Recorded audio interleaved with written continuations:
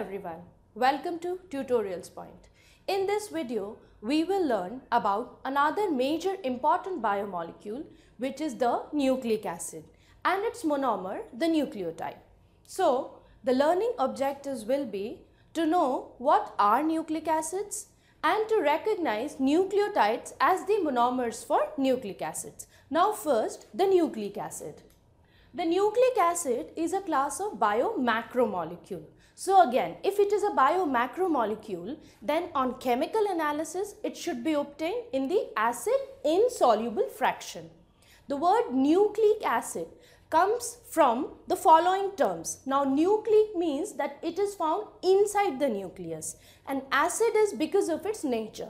It is acidic in nature.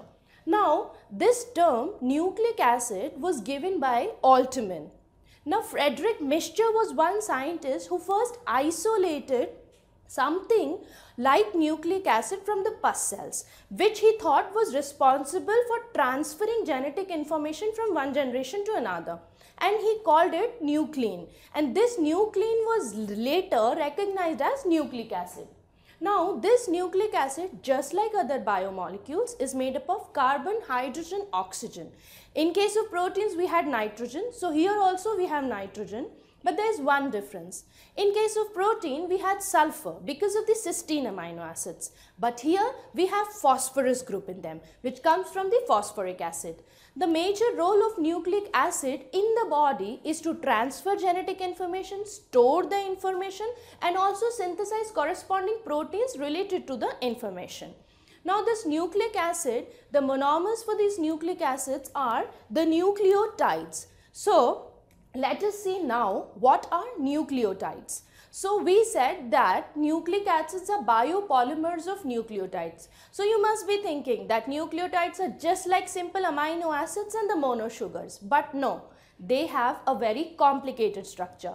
I mean to say they are different from the simple sugars and the amino acids. Now they are made up of three major components. Let us see each component one by one. So the first component present is a pentose sugar, which is a 5-carbon sugar. Now we learned in the 5-carbon sugar, the important ones were ribose and deoxyribose, which are present in DNA and in RNA. The difference between a ribose sugar and a deoxyribose sugar was that at the second position, in place of OH, which is present in the ribose, a H is present in deoxyribose. So it is called 2'-deoxyribose. Why? Because it lacks the OH group. The next component present in the nucleotide is a phosphate group.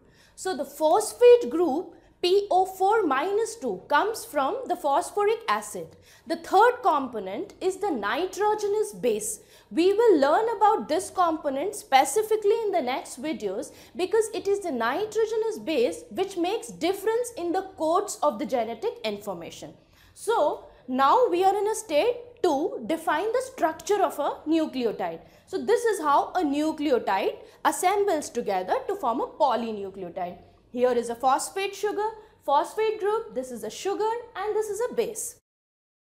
Now, to summarize, we can say that the nucleic acids are biopolymers of nucleotides. They play a very important role in storing the genetic information, transferring it, and synthesizing protein.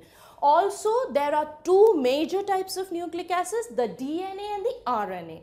The building blocks for the nucleic acids are the nucleotides, and the nucleotides are made up of three major components: a pentose sugar, a phosphate group, and a nitrogenous base. In next video, we will learn about the nitrogenous bases in detail. Till then, thank you. TutorialsPoint.com. Simply easy learning.